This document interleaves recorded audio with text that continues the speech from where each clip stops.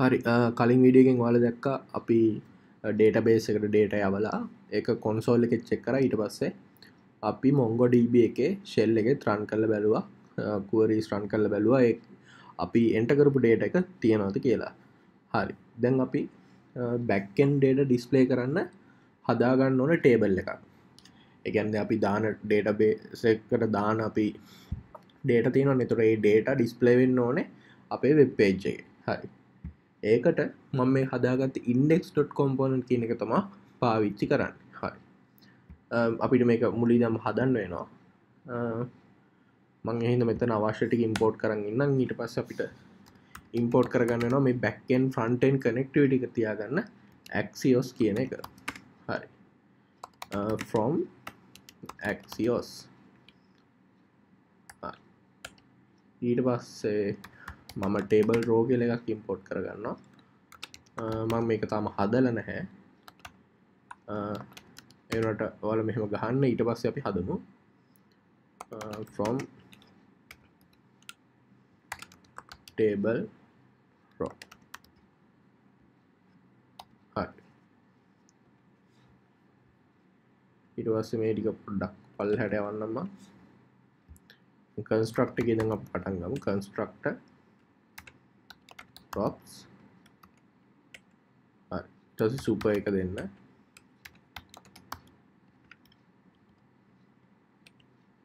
this dot state එක සමාන වෙනවා අපි දැන් දානවා business එක කියන්නේ අපි array එකක් වගේ තමයි මේක දාන්නේ.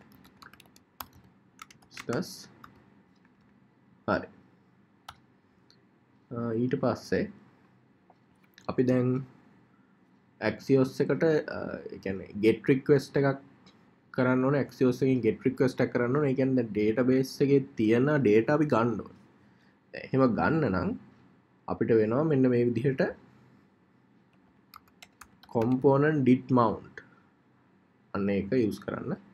එතකොට අපිට පුළුවන් axios.get request එක request එක type එක get ඒ වගේම දෙන්න ඕනේ URL එක තමයි http://localhost අපි දෙන්නේ 4000/business. හරි. ඊට පස්සේ එන response එක response this dot set state එතකොට business එක ඒක set වෙන්න ඕනේ response එකෙන් එන dataත් එක්ක dot data. හරි.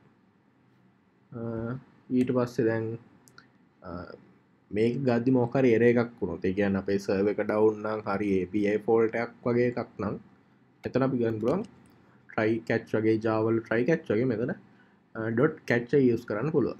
එතකොට function මෙතන error කියලා දෙනවා. error ඊට පස්සේ මේ catch එකෙන් ගන්න error එක display කරනවා console එකේ. dot log error. හරි. ඊට පස්සේ අපි table row එක මේ විදිහට හදමු.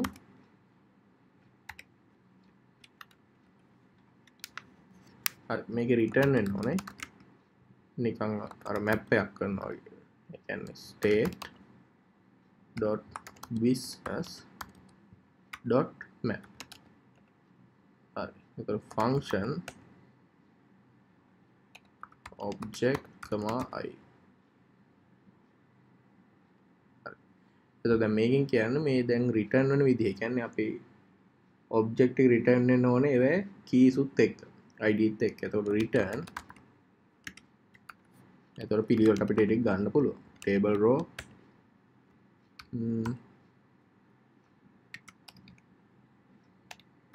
object equals වෙනවා object සමාන වෙනවා මෙතන object එකට. ඒ වගේම එතකොට key එක සමාන වෙනවා I. හරි.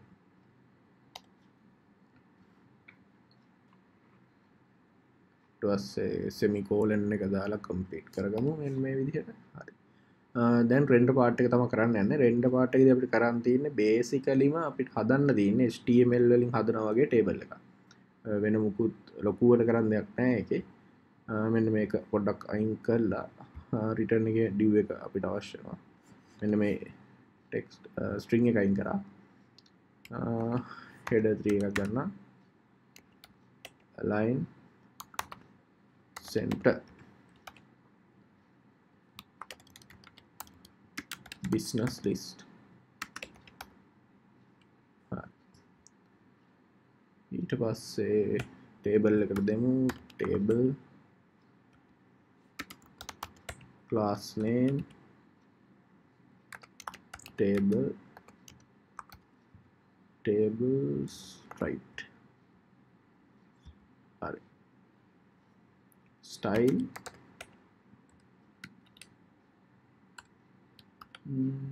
margin top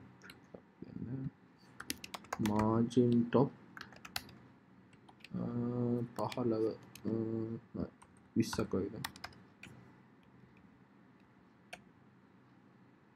ඊට පස්සේ heading එක head ඒ වගේ මේක එනවා. ඊට පස්සේ table rows ටික.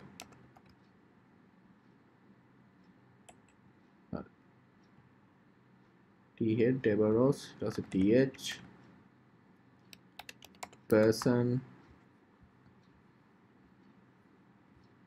දැන් මෙතන හදපු ටික ගමු. තියෙන්නේ අපිට person name තියෙනවා, business තියෙනවා, business name එක තියෙනවා, business NIC නම් එක තියෙනවා.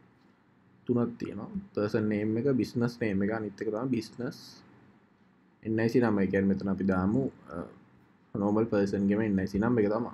හරි. එතකොට මෙතන අපි දාමු th business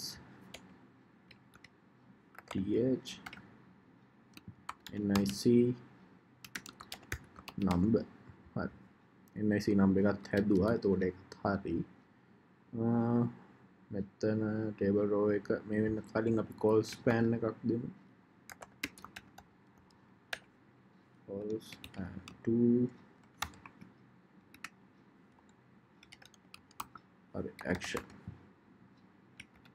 ඒක අපි වෙනම ඉම්ප්ලිමන්ට් කරමු. මේ කියන්නේ edit කරන්න, delete කරන්න වගේ options දාලා. හරි. table row එක වැහුවා, t head එක වැහුවා, t body එක t body එකක් දාලා ඊට පස්සේ එතන t head එකෙන් පස්සේ t body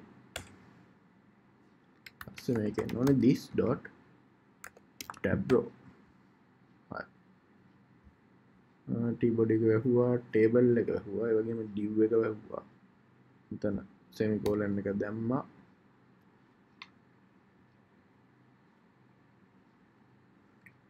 හරි. දැන් මේක හදාගන්න ඉවරයි. අපි ඒ වුණාට අපි දැන් table row කියන එක හදන්න ඕනේ. හරි. එහෙනම් ඊළඟ වීඩියෝ එකෙන් ආයෙත් හම්බ වෙමු.